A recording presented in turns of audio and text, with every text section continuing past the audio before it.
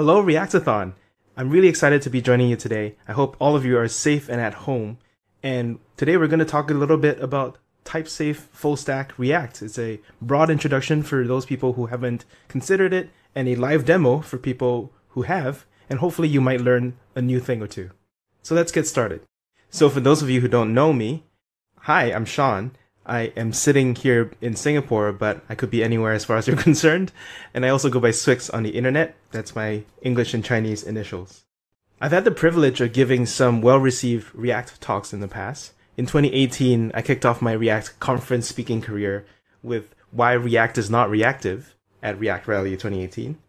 And then in 2019, I followed it up by giving my talk on hooks and cloning a React clone from scratch in 29 lines of code live on stage. And that was pretty much the scariest and best received talk that I've done. In 2020, I've also extended that to concurrent React. So giving an explanation in live code demo of React Fiber, as well as the implications of that with time slicing and React suspense. But more recently, my interests have turned from React internals towards everything around React, the tooling and the developer communities around React. And that's what we're here to talk about today, the stunning evolution and adoption of TypeScript within the React ecosystem. And why is type safety so important to React? Well, I can pretty much make that argument in two words, and that's shifting left. Shifting left is this concept that's kind of new to web development or obscure in web development, but it's not new to software engineering in general.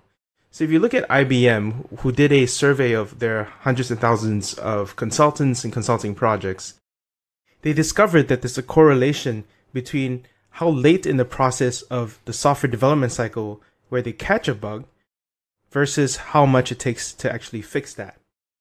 And it's also non-linear. So if you arrange the software process from design to implementation to testing to maintaining a production application from left to right, the further right it shifts towards something that's already shipped, then the more expensive it is to fix that bug. So a bug in production is like 100 times more expensive than if it was caught at the design stage. I like this quote that people have that you can save weeks and weeks of coding with just hours of planning. And I think that that's a really true statement. Even more than that, you can automate a lot of that planning and checking with type systems. So the way I pitch this is it's not just type systems, it's also about building automated developer tools. So let's translate this shift left concept into terminology that we understand because we're not IBM. So instead of relying on user bug reports and manual QA, we can actually run tests inside of CI/CD setup environments. But instead of running that entire test suite, we can actually just run tests on incremental commit hooks and diffs. So it's even faster. So what else can we do that increases the feedback loop even faster than that? We can shift left again, and we can run formatting on save. That's what Prettier is about. And that actually unlocks another order of magnitude improvement in our software development cycle. But what can we do that shifts even further left than that? Well, while we read our code, our IDEs can actually tell us if we've written code that's wrong. So that's what the TypeScript language server and syntax highlighting in IDEs do for us. They tell us when code looks wrong while we're writing that code. We don't even have to save, we don't have to commit, we don't have to build or run it. We can just look at it while we write. And that is the highest possible version of shifting left in terms of our error detection. Everything that we're doing here is to try to reduce the length of time it takes to discover code errors, and it should directly translate to dollars spent as well. The shift left idea also trickles down in terms of other features that are also nice. Fearless refactoring is this concept I really like, which says that the only way to avoid tech debt is to not be afraid of refactoring your codebase at any point. And the only way to not be afraid of refactoring your codebases at any point is if your developer tools help you refactor. So I can refactor any part of my codebase, and if anything was forgotten or if I broke any code, I don't have to run the code again. The IDE would mostly just tell me what I need to fix. TypeScript and type safety also helps you generate autocomplete because that's another implication of type checking. It's kind of the inverse. TypeScript also helps you inline documentation, so you don't have to remember what exactly each name means. You can just hover over variables and functions and it tells you what it does in terms of type signatures or type annotations. But I do want you to know that types do not replace tests. I actually wrote a post on CSS Tricks on why types and tests serve overlapping but different purposes, and I encourage you to check that out. I'm personally quite tired of this discussion because I think it's a solved issue that you should have both. My ultimate sales pitch to you on why type safety is that you can go from moving fast and breaking things to move fast without breaking things. And that's ultimately what we all want, right? Okay, so let's talk about type-safe front-ends. I've helped to maintain the React and TypeScript cheat sheets for over 2 years, and I've learned a lot about this.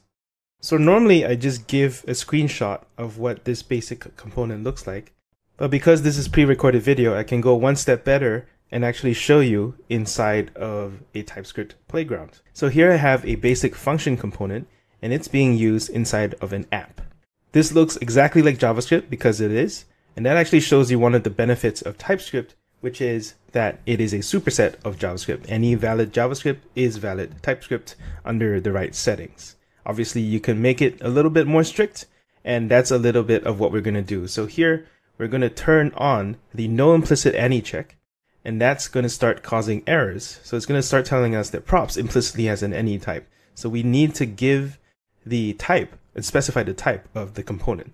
So let's go ahead and say that my type of component is going to have an ID, and the ID is going to be a string. So let's put that in there. And this is going to type check properly. So when I hover over props.id, it's going to tell me that is a string. Okay, so that's a simple React and TypeScript app. But what if we wanted to do a refactor? That's exactly what we're trying to go for, right? So let's say I wanted to change my ID into a number. So if I change that number here, it's going to light up accordingly. So for example, here I wanted to say I wanted to run a specific number function like 2 exponential. I don't know what this is, so it's going to document what I need to put in there. So it must be in a range 0 to 20. Excellent. Okay, I can just say 15. I don't really care what it is. But now I can just see that this code type checks because this returns the appropriate value. But also I can see that here I have another place in my app that I need to fix as well. So I need to change this instead of supplying a string into a number. So that's a very simple demonstration of what the refactoring workflow looks like and what designing with types helps you consider when you're doing development with React and TypeScript. TypeScript types are basically instructions to the TypeScript language server and compiler that says, ID is of a certain type. So let's try something a little bit more complicated. With our stateful component, we're annotating both props and state. And I'm doing it both in terms of the class component style as well as the function component styles using hooks. You can see how hooks are a lot more concise to type with TypeScript. That was not a motivation, but it was definitely a nice to have and a plus in favor of adopting hooks. The classes versus hooks discussion is also something I'm not very interested in discussing, so leave your flame wars in the comments. But in general, what applies for props also applies for state. If you try to refactor anything in its state, then the rest of your app is going to update accordingly, and that's a very useful thing to have in your React app. So that's a super brief introduction. There's a lot more. For example, when you're making custom hooks, here I have a custom useLoading hook, which covers a useState hook, but then also has some custom behavior going on. This hook just helps to wrap any promise so that it tracks the loading state and then unsets the loading state once the promise completes. And it returns that loading state as a Boolean, and it gives you a function which you can call to use generically. The trick here is that you cannot just return isLoading and load in an array like you would in regular JavaScript, because TypeScript would infer this weird type that is very hard to use, a union type of both Boolean and load. Instead, you actually need to specify this special asConst syntax of TypeScript, and that actually tells TypeScript to infer it as a tuple. So in each place, instead of assuming that I'll have a general type that matches each of the locations in the array. And here is where we use it in an app as a sample, where I can wrap any promise and get out that loading state, which I can use to show a loading indicator. There's a bunch of these little tricks that you need in TypeScript in order to do these things. So it's not exactly clean. There is a learning curve, but hopefully it's worth it. And you know what? Most of the ecosystem has decided that it's worth it. So here I have a tracker of the React ecosystem libraries that are either written in TypeScript or have rewritten their core in TypeScript. So they don't just offer TypeScript types indefinitely typed or like a separate typed file. Their internals are written in TypeScript. And so that's Next.js, React Native, React Router, Expo, Redux, Yarn, Jest, and so on. Gatsby, I think, now fully supports TypeScript as of November 2020. The other thing that's very gratifying is that it starts to bleed over from open source into closed source, large-scale production systems. One of the most compelling stories comes from Brie Bunge at Airbnb, where she drove the adoption of TypeScript at Airbnb. And according to their own study, because they keep very rigorous postmortems, 38% of Airbnb bugs were preventable with TypeScript. It's also a very compelling story for those who think that you don't need TypeScript if you test enough, because, of course, Airbnb also tests very, very rigorously. If you were around Tech Twitter last year when this became a story and it was announced, then you probably saw this version of this photo, and it spread pretty virally around JavaScript Twitter. The reason was this talk wasn't publicly streamed and I just happened to be in the room, so I'm happy to have my little contribution to React and TypeScript lore. If you want to get started learning, then definitely check out my repo. It's completely free. It's called React and TypeScript Cheat Sheet. There's a GitHub version where you can just read in pure Markdown, but there's also a hosted version with search. I definitely like using the search feature for anything I need to look up. We definitely need contributors, so please dig through the issues and ask questions or answer them as they come up. Okay, so that's the front end. I think that's more of a solved problem. The harder problem is actually type-safe backends, which is something that we're not so clear about. I think probably the winner in this space, especially for the JS ecosystem, is GraphQL. GraphQL itself has a schema definition language instead of a type language, but it's pretty much the same thing. This is part of the spec of GraphQL, and you can see how they're used on the graphql.org site. You can declare enums, you can declare types. Types can have IDs or strings or numbers, or they can also embed other types. And as for queries, you can also have a type of query, or you can have a type of mutation, and that is all wrapped up in your overall schema. That's essentially the raw spec, and there's extensions that we can do to that spec. But based on these type declarations, we can start to generate tooling. Everyone who's used GraphQL probably knows this, but there's a tool called GraphiQL. If you haven't come across it, definitely check it out, because this is probably one of the most effective, inspirational, influential tools that I've ever come across. It's like a REPL for your query, so it actually runs against a real GraphQL endpoint. You can do queries, see those sample responses. You can also check out inline documentation. Even if it's deprecated, we can note that it's deprecated and we can tell people what else they should be using. Every single GraphQL request is validated before it runs, so if you get a badly formed request, it won't even go through. There's a very standard error resolution process that happens when a bad request comes in. So this is very similar to how TypeScript works for the front end, but applies to the back end. Additionally, if you use GraphQL right, you can also get savings in data transfer that makes your apps work faster and your bandwidth go down. There's a lot of pros and cons to this design, and it's hotly debated, so I'm not going to cover it all. But I just want to make sure that the point is made that because you have type-safe backends, then very good tooling can be generated based on your type-safe backends. And because it's an industry standard, we share the cost of developing things like GraphiQL, and that makes GraphQL a lot easier to work with. So from backend to frontend, we then need to hook it up, and that's the tricky part. One of the cool projects that I like to see in this space is called GraphQL Code Generator. It says what it does. It takes GraphQL and it generates code. In our case, it generates TypeScript code. And that's exactly what we need to take types from backend to frontend. This isn't the only strategy in this space. You can also go from TypeScript to GraphQL. And that's what these two popular projects do, Type GraphQL and GraphQL Nexus.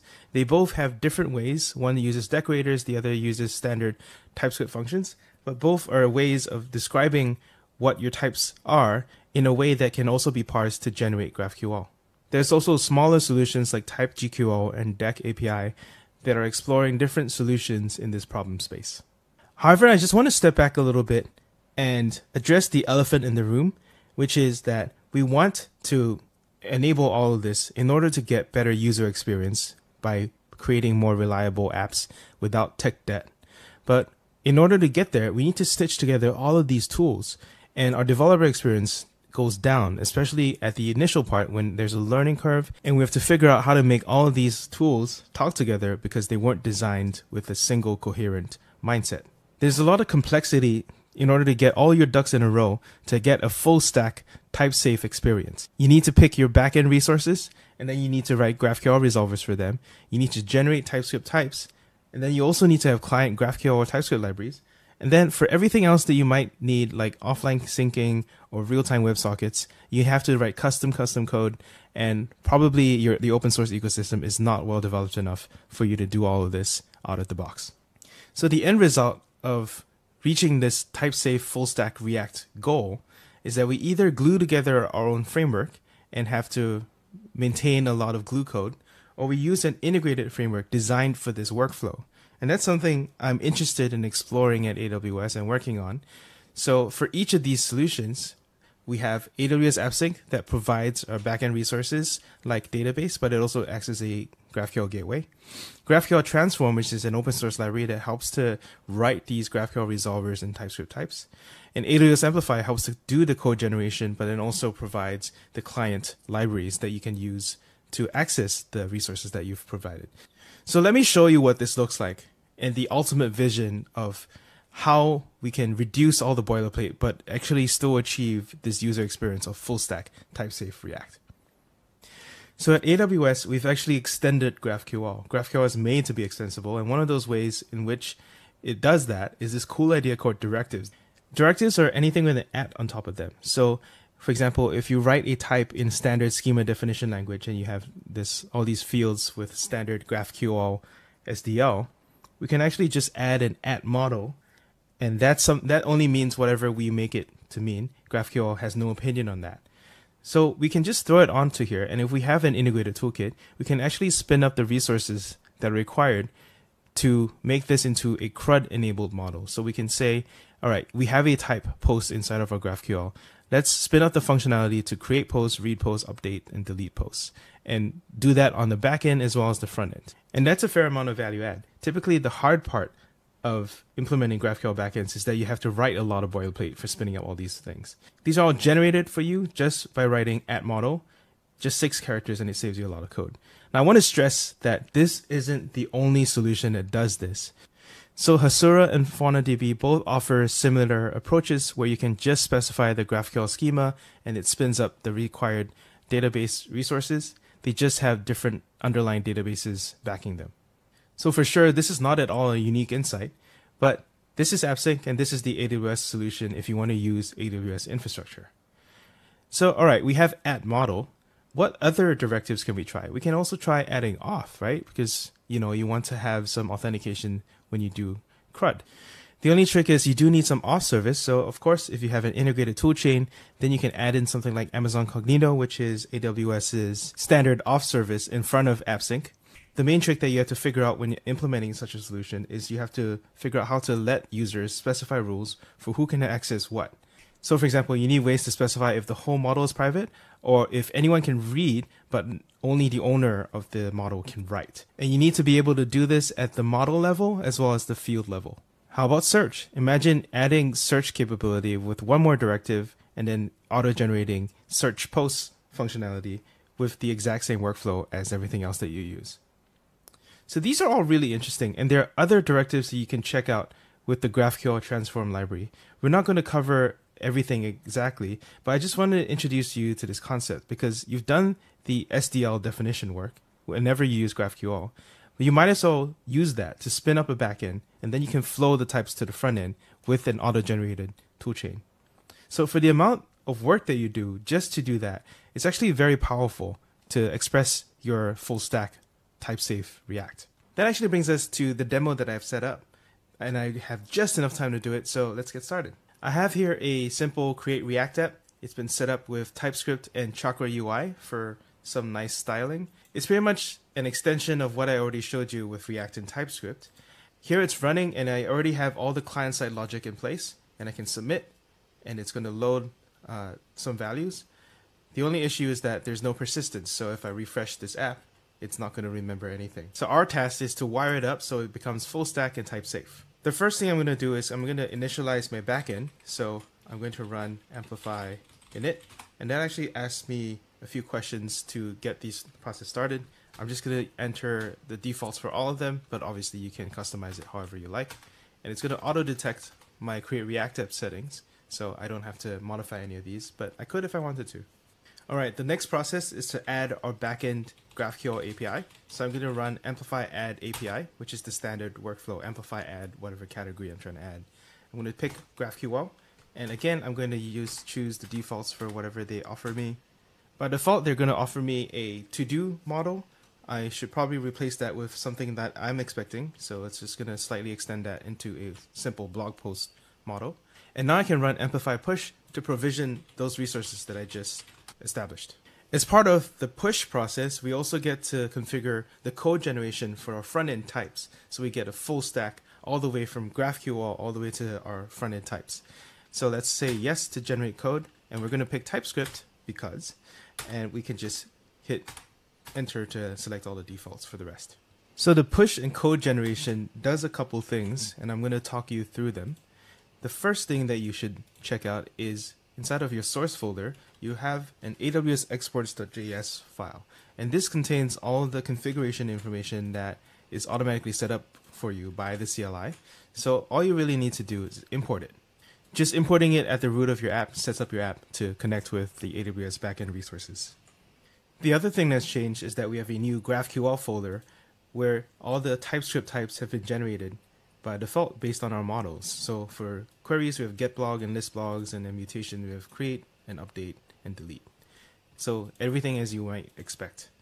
So inside of our app, we can actually import whatever queries have been auto-generated by our CLI, and then we can use them inside of our React and TypeScript code.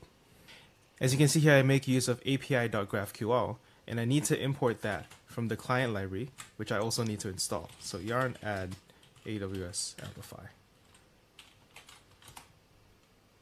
That gives us the api.graphql function as well as its typings, and we can also use this to do our create operation. So we can import create blog and set the variables to the new values that we've set in our React app. We should also make sure to import the create blog function from mutations. All right, let's have a look at what happens when we run this app now. I'm going to let it take up the full screen, and let's just autofill some content. Autofill some more.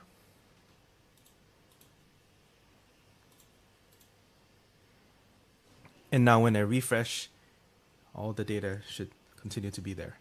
Something else that I really appreciate about this workflow is that it decomposes nicely to the underlying AWS services for more control if I need them.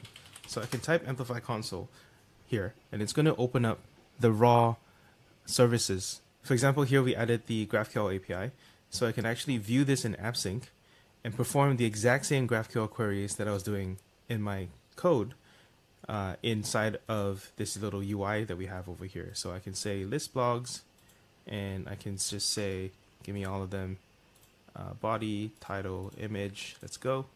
And this is exactly the query that I was performing. And you can actually play with this. But also, you can see inside of our data sources, I can see that it's been provisioned by DynamoDB. I can use other data sources like Aurora. And inside of DynamoDB, I have access to all the other capabilities that regular DynamoDB has, as well as the cost and scaling benefits. So here I can access all the raw data and access without Amplify, and I have full ability to eject from whatever setup has been created. So that's a really nice fallback option if I need it. Now I realized that was a really quick demo, and there's no time to cover all the really cool stuff like real-time subscriptions or offline caching, but you can check that out on your own. Mostly I just want to introduce you to the overall concept of an integrated toolkit, right? Amplify provides the CLI that you saw, the client libraries that you saw, and the things that we didn't see are UI components for you to get set up quickly. So for example, authentication, you might want to have an authentication component in your favorite framework. So using this unified workflow, we can access all the other categories that are exposed to us via AWS, like analytics, AI ML predictions, authentication, data storage with Amazon S3, and Amplify Data Store. All of these are really, really cool features, and it just take 10 hours to go through all of them, but I encourage you to check it out if you're interested in this idea of a full stack integrated serverless approach that is type safe. Amplify only started about 2 years ago, and it's getting a lot of traction. It's one of the fastest growing services within AWS, and new categories are getting added all the time. So in fact, this year we actually added live streaming video just in time for the madness of 2020. It's almost like we planned it, but we did not. Anyway, I want to bring it back to type-safe full-stack React, and I want to acknowledge another Reactathon speaker, Lauren Tan, who actually gave me this idea and she first wrote about the strongly typed graph.